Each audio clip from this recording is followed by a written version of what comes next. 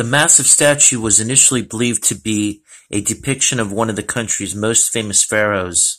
However, it may instead represent a ruler from the late period, which would make it the largest statue from this period of Egyptian history.